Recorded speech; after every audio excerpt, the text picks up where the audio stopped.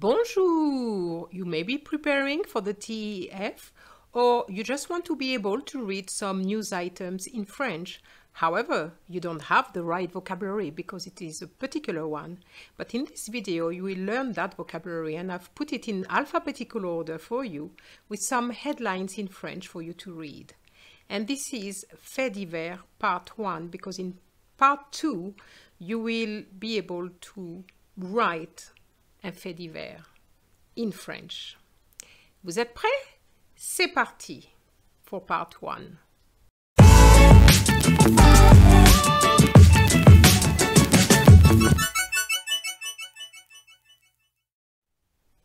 What is a fait divers? A fait divers is a short news item on accidents, burglaries, catastrophes, crimes, maybe flooding, murders, thefts, robberies, and I can continue and continue. But you need to have that special vocabulary to understand those short news items. But before we go into the vocabulary, I would like to share something with you, and that is a headline. Can you understand it? Un homme accusé de meurtre a été reconnu coupable. Il passera le reste de sa vie derrière les barreaux. Did you get that? Let me share the translation with you. A man accused of murder has been found guilty. So coupable is guilty. He will spend the rest of his life behind bars. Derrière les barreaux, behind bars, and barreau is a bar. And this is derrière les barreaux. La lettre A. So we have l'ADN, which is DNA. Arnaque, une arnaque, a scam. And the verb I selected is agresser, to attack. La lettre B. So we have bagarre, une bagarre, which is a fight. Une balle. I'm sure you know balle as a ball, but here we're talking about bullets, as you can see on the picture. Butin, un butin, loot. And if a person is injured, you're going to say blessé. And if the person is a female, it's going to be blessé with an extra E. And un braquage is a robbery with arms. And the person doing a braquage is un braqueur. La lettre C. Cambriolage, un cambriolage, a burglary. And the person who does a burglary is un cambrioleur. Une chute. Une chute is a fall. Une crevaison, a puncture.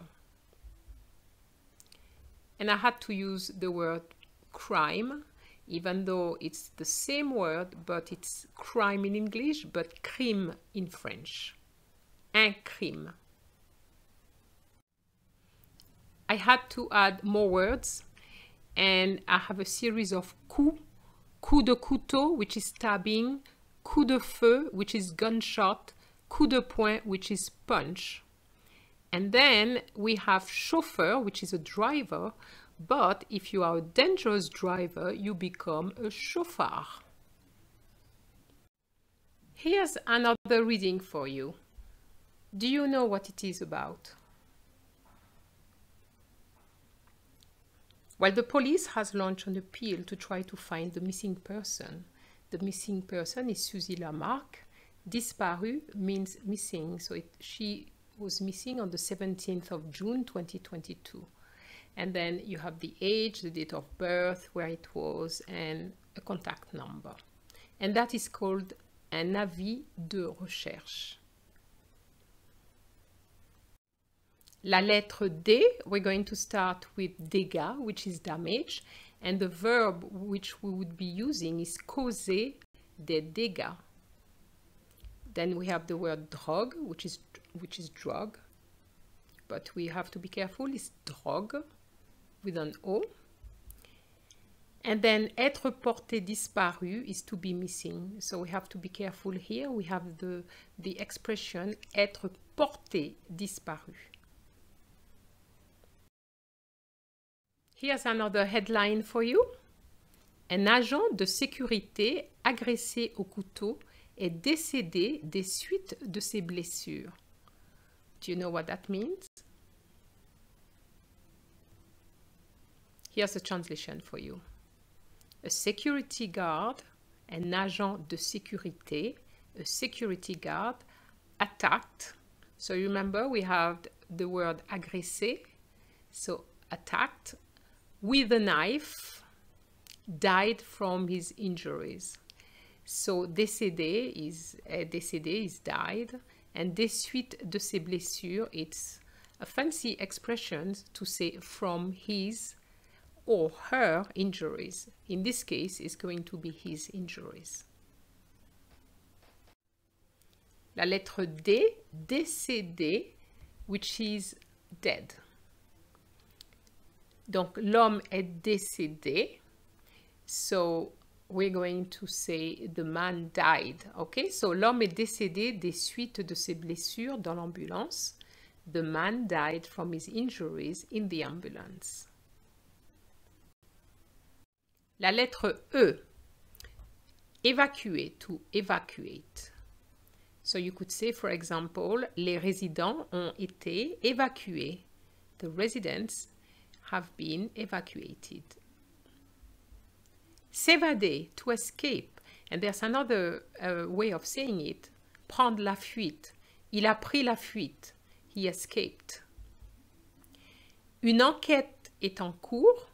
An investigation is underway. So here we have a man wearing une cagoule, which is a balaclava. So let's read another headline. Un braqueur encagoulé prend la fuite avec un butin d'1 million d'euros. Did you get that? La lettre F. Yes, fire. So be careful because we have the word fire, which is masculine, le feu, but when we talk about smoke or flame, it's feminine, le feu, but la flamme or la fumée. And I would like to add a verb, which is fuguer, to run away. And fuguer is very often referred to young people, adolescents, running away from home. And I wanted to introduce you to the word fusillade. 2 personnes ont été tuées dans une fusillade. 2 people were killed in a shootout. Fusillade, shootout. La lettre G. I have an expression for you which is en garde à vue, in custody. En garde à vue. And the second word is gendarmerie, which is police. Now you're going to ask me what's the difference between the police and la gendarmerie. Well, the gendarmerie is responsible for small towns and rural areas with fewer than 20,000 inhabitants, and they also had a military training. The police, they don't. You can see the difference between la police municipale et la gendarmerie. They have different uniforms. La lettre H, heurter. Heurter, which is to hit. Heurter de plein fouet, to hit head on. And we have hors danger, out of danger. And another useful word, un homicide involontaire, manslaughter. La lettre I pour inondation, which is flooding, as you can see. Incarcéré, incarcerated. intoxication alimentaire, which is food poisoning, and that is une intoxication alimentaire, it's feminine. And then we'll finish with a verb, which is interpeller, to take in for questioning. So here we have an incendie, which is a fire, and you could see something like un incendie s'est déclaré dans un entrepôt. How would you translate that? Un incendie s'est déclaré dans un entrepôt. This is my translation. A fire broke out in a warehouse. We are now moving to the letter M, la lettre M. And we have three words which basically mean the same thing. Malfaiteur is a criminal. Meurtre is a murder, and the person who is doing the murder is a meurtrier, a murderer. Donc je répète, un malfaiteur, meurtre, meurtrier.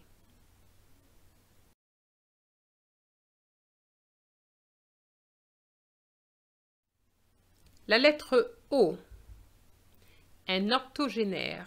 Alors un octogénaire is a person who is in his or her 80s. And ouvrir une enquête, so ouvrir, you already know that ouvrir is to open, but it's also used for an inquiry. Ouvrir une enquête, to open an inquiry. La lettre P, and we have to talk about les pompiers or les sapeurs-pompiers, which is fireman, and a verb which is used a lot, patrouiller, to patrol. But poignarder is one which is often used in those faits divers, to stab. And être poursuivi is to be sued. La lettre Q, we have quinquagénaire. A quinquagénaire is a person who is in his or her 50s. Quinquagénaire. Here's another headline. Un jeune poignardé lors d'une rixe survenue le 14 juillet. So, what is it in English? A young man stabbed during a brawl on the 14th of July. La lettre R, relever un défi, to take up a challenge. Otherwise, we have another verb for you, which is renverser, to knock over. Une voiture a renversé un piéton. We could say a car hit a pedestrian. There is another word starting with R, which is les ravages. Les ravages causés par le cyclone, the devastation caused by the hurricane. La lettre S, les secours, the rescue. And the person involved in a rescue is a rescuer, and that is a secouriste. Un secouriste. Stupéfiant, narcotics. And a verb here, succomber à ses blessures. So that is an expression. Succomber à ses blessures means to die from one's injuries. La lettre U, we have urgence, emergency. And the last letter for us today is V, la lettre V, starting with viol, un viol, which is rape. And the verb is violer, to rape. Un vol à main armée, an armed robbery. Un vol à main armée, armed robbery. And vomissement, un vomissement, vomiting. And now our last headline. L'homme qui comparaît devant le tribunal pour homicide involontaire est le père de 10 enfants. Do you understand this headline? Here's my translation. The man who appears before the court for manslaughter is the father of 10 children. So, new expression for you, comparaître devant, which is to appear before. For those who want to level up their French, il y a eu un accident, there was an accident, that's what you want to say. But is there another way of saying it? Of course, there is. You could say, un accident s'est produit or un accident s'est déroulé. Okay, so an accident took place somewhere, for example. Well, that's all I have for you today, and sorry about the type of vocabulary I taught you today, but it is necessary if you want to understand un fait divers in French. And part 2 will help you to actually write un fait divers. So what you need to do now is to learn the vocabulary first, and then you will be able to write your fait divers. Well, I hope you enjoyed the video, and if you did, please like it, share it with somebody or someone who needs it, and of course, don't forget to subscribe. Au revoir!